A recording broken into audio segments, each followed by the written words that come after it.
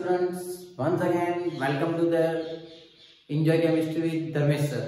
Last time તમને આપણે બંધ ક્રમાંક એટલે કે બોર્ડ ઓર્ડર કઈ રીતે શોર્ટકટમાં શોધી શકાય તેના વિશેની માહિતી આપી.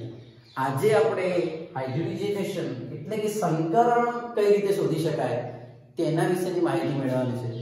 MCQ માં પૂછાતા most timely topic, maximum time હાઇબ્રિડિઝેશન અથવા સંકરણના ક્વેશ્ચનો પૂછાયેલા છે અને ઘણીવાર હેલ્પફુલ થાય છે. એટલે આજે આપણે સરળતાથી કેવી રીતે તેને શોધી શકાય તેની ચર્ચા કરવાની છે. તો સૌથી પહેલી માહિતી એ કે સંકરણ હંમેશા મધ્યમાં રહેલા પરમાણુનું શોધાય છે.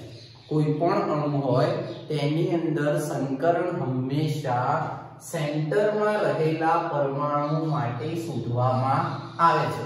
હવે આ સંકરણ કઈ રીતે શોધી શકાય? તો તમે ધોરણ 11 ની અંદર રાસાયણિક બંધન ચેપ્ટરમાં BA શીખેલા છો, વેલેન્સ સેલ બોન્ડ થિયરી, કે જેની અંદર આપણે BA સિદ્ધાંતની અંદર ફિઝિકલ અને પોવેલે ડિટેલમાં માહિતી બંધકારક અને અબંધકારક માટે આપી હતી, જે કોની જોડે કનેક્ટેડ છે ને તમને યાદ કરાવડાય.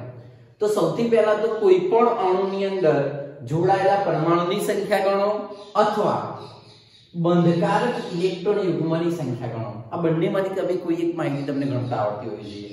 સેકન્ડ થિંગ આવે અબંધકારક ઇલેક્ટ્રોન યુગ્મની સંખ્યા ગણો, જેને કહેવાય લોન પેર ઇલેક્ટ્રોન, અને આને કહેવાશે બંધકારક એટલે બોન્ડિંગ પેર ઇલેક્ટ્રોન. બંનેની સંખ્યાનો સરવાળો કરો અને જો સરવાળો 2 આવે તો તમે એને sp સંકરણ કહેશો. જો સરવાળો 3 આવે તો તેને sp2 સંકરણ કહેવાય. જો સરવાળો 4 આવે તો sp3 સંકરણ કહેવાય. જો સરવાળો 5 આવે તો sp3d સંકરણ કહેવાય. જો સરવાળો 6 આવે તો sp3d2 કહેવાય. અને જો સરવાળો 7 આવે તો sp3d3 સંકરણ તરીકે ઓળખવામાં આવે છે. તમને વધુ સરળતા માટે એને એપ્લાય કેવી રીતે કરવું આપણે 20 ઉદાહરણ શીખીશું. સૌથી પહેલા એકદમ સરળ અને સિમ્પલ ઉદાહરણ CH4, જેને આપણે મિથેન કહીએ છીએ. કન્ડિશન એવી કે તમને પેરિયોડિક ટેબલ એટલે આધુનિક આવર્ત કોષ્ટકની અંદર કોઈ પણ તત્વની સંયોજકતા ખબર હોવી જોઈએ. જે આપણે સમૂહના વિશે માહિતી મેળવેલી છે, એટલે કે સમૂહ જાણતા હોઈએ તો તેની સંયોજકતા વિશે ઈઝીલી તમે ડિફાઇન કરી શકો. સમૂહ 1 તો સંયોજકતા 1, સમૂહ 2 તો સંયોજકતા 2. આ જ રીતે 13, 14, 15, 16, 17 અને 18 એટલે પી બ્લોકની અંદર પણ તમે ડિફાઇન કરી શકો 3, 4, 5, 6, 7 અને 8. તો ચલો કાર્બનનો પરમાણુ આમ જો સરળતાથી વિચારો તો કાર્બનનો પરમાણુ ક્રમાંક 6. જો ધોરણ 8 પ્રમાણે વિચારો તો પહેલી કક્ષામાં 2 અને બીજામાં 4 એટલે માટેની સંયોજકતા 4.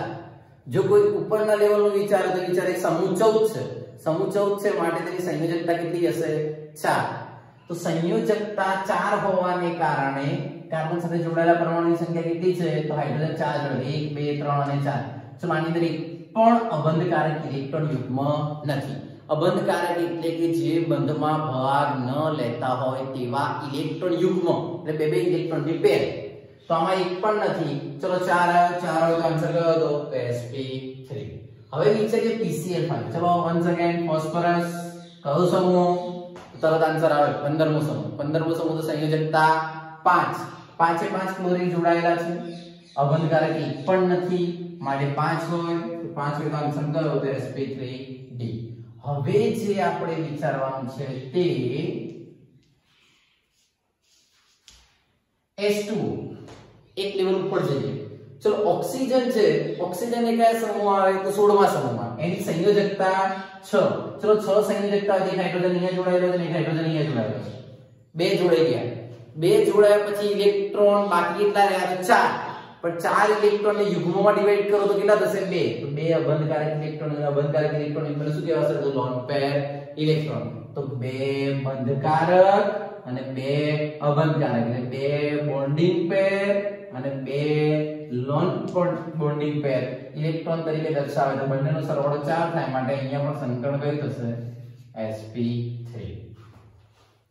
હવે બીજી એક અગત્યની માહિતી, ઓક્સિજન જે ડબલ બોન્ડ સાથે જોડાય છે. BA સિદ્ધાંત એવું સમજાવતો હતો કે ડબલ બોન્ડ પણ જ્યારે કોઈ એક જ પરમાણુ સાથે જોડાયેલો હોય ત્યારે તેને એક બંધ ગણી અને સંકરણની માહિતી મેળવી શકાય. તો કાર્બનની સંયોજકતા 4 છે પરંતુ તેની સાથે બંને ડબલ બોન્ડ સાથે ઓક્સિજન જોડાયેલા છે માટે બંધકારક 2 જ થયા, માટે 2 અને 2 હોય ત્યારે સમીકરણ કયું કીધું હતું? તો Sp. હવે વાત કરીએ HCl4 ઝેનોન. ઝેનોન માટે તમે એવું વિચારી શકો 18મો સમૂહ એના કરે આખરે ઝેન, તો હિલિયમ, નિયોન, આર્ગોન, ક્રિપ્ટોન અને ઝેનોન 18મો સમૂહ એટલે શામાં આવે છે? તો એની સંયોજકતા થશે 8. 8 સંયોજકતામાં 4 ફ્લોરિન જોડાઈ ગયા એટલે 4 કેવા થઈ ગયા? બંધકારક. ચલો 8 જોડે 4 જોડે તો બાકી કેટલા રહ્યા? તો 4 પણ યુગ્મ કેટલા? તો 2. એટલે લોન પેર ઇલેક્ટ્રોનની સંખ્યા 2 તો 4 ને 2 6 સંકરણ થશે sp3d2. ત્યારબાદ થોડું ડિફિકલ્ટ લેવલ વધારીએ HCO2F2. હવે આ જે ઝેનોન છે તેની સાથે ઓક્સિજન ડબલ બોન્ડ સાથે અહીંયા જોડાઈ ગયો, અહીંયા જોડાઈ ગયો, બીજા 2 ફ્લોરિન જોડાઈ ગયા. ચલો કેટલા જોડાયા? 1 2 3 4 5 અને 6. આમ છતાં ઝેનોનની સંયોજકતા કેટલી છે? 8. એટલે 2 અબંધકારક ઇલેક્ટ્રોન યુગ્મ, એટલે કે એક અબંધકારક ઇલેક્ટ્રોન યુગ્મ રહેશે અને ઇલેક્ટ્રોનની સંખ્યા રહેશે 2. માટે જોડાયેલા 1 2 3 અને 4. ખાસ યાદ રાખજો once again oxygen double bond સાથે જોડાયેલો છે પણ સંકરણમાં તેને એક જ ગણવો. માટે 1 2 3 અને 4 અને આ અબંધકારક 4 ને 1 5 5 એટલે સંકલન કરી દશે તો sp3d. આઈ હોપ તમે સારી રીતે સમજી શકો છો. ત્યારબાદ વિચારીએ નાઇટ્રોજન. ચલો ફરીથી 15મો સમૂહ સંયોજકતા 5. 15મો સમૂહને યાદ રાખશો નાના પાટેકરે એસોરેની સવારમાં બેસાડી અને બાયોલોજી શીખવાડ્યું. નાના પાટેકરે નાઇટ્રોજન, પછી પાટેકર એટલે ફોસ્ફરસ સવારમાં બેસાડીને નાઇટ્રોજન ફોસ્ફરસ સવારમાં બેસાડી એટલે યાદ રાખવાનું નાઇટ્રોજન ફોસ્ફરસ આર્સેનિક એન્ટીમની અને બિસ્મથ. બરાબર, તો એસોરિયા એટલે આર્સેનિક સવારમાં બેસાડીને એટલે એન્ટીમની અને બાયોલોજી એટલે બિસ્મથ. તો આ સમૂહ 15 ને કેવી રીતે યાદ રાખી શકાય ને તેની ટેકનિક હતી. તો એની અંદર પહેલા તો યાદ કરીએ નાઇટ્રોજન કયા સમૂહમાં છે? તો 15મા સમૂહ માટે સંયોજકતા 5 પરંતુ પ્લસ વીજભાર. વન્સ અગેન રિમેમ્બર પ્લસ વીજભાર હોય ત્યારે એક ઇલેક્ટ્રોન બાદ કરવો પડે. તો 5 માંથી એક બાદ કરો તો 4 હાઇડ્રોજન જોડાયેલા છે. અહીં અબંધકારક એક પણ નથી માટે સંકરણ થશે sp3. હવે વાત કરીએ SO4-2. ચલો સલ્ફર 16મો સમૂહ. 16મા સમૂહની સંયોજકતા થશે 6. ચલો 16મા સમૂહની સંયોજકતા 6 છે તો 1 2 3 4 5 અને 6 જોડાઈ ગયેલા છે. ઓક્સિજન આમ તો ડબલ બોન્ડ સાથે જોડાય પરંતુ -2 એવું દર્શાવે છે કે તેમાં 2 ઇલેક્ટ્રોન શું થયા? બહારથી આવ્યા. માટે ઓક્સિજન સલ્ફરના તો 6 એ 6 વપરાઈ જ જાય છે. આમ સિવાય બીજા 2 બહારથી જોડાય અને ઓક્સિજન સાથે જોડાય છે. પણ આપણું કામ શું છે? તો તેની અંદર જોડાયેલા પરમાણુની સંખ્યા 1 2 3 અને 4. ડબલ બોન્ડ ને પણ એક જ ગણવાનો, એક જ પરમાણુ સાથે જોડાયેલો હોય ત્યારે. તો 4 છે, એક પણ અબંધકારક નથી માટે 4 + 0 સંકલન કરી થશે sp3. આવું જ તમે H3O+ માટે શોધશો. હજુ એક શીખવું હોય તો IF7. તો IF7 રિમેમ્બર આયોડીન કયો સમૂહ? હેલોજન એટલે કે 17મો સમૂહ. સંયોજકતા 7. પાછા સાથે ફ્લોરિન એની સાથે જોડાઈ ગયેલા છે. પેન્ટાગોનલ બાયપિરામિડલ રચના ધરાવે, પંચકોણીય દ્વિપિરામિડલ રચના. તો આની અંદર તમે એવું વિચારી શકો છો કે 7 જોડાયેલા હોય તો 7 જોડા સંકલન કયું થાય? sp3d3. માટે IF7 નું સંકરણ થાય છે sp3d3. આમ ઇનઓર્ગેનિક અથવા ફિઝિકલ કેમિસ્ટ્રીમાં કોઈ પણ પદાર્થનું સંકરણ તમે શોધવું હોય તો આ પદ્ધતિ દ્વારા શોધી શકો છો.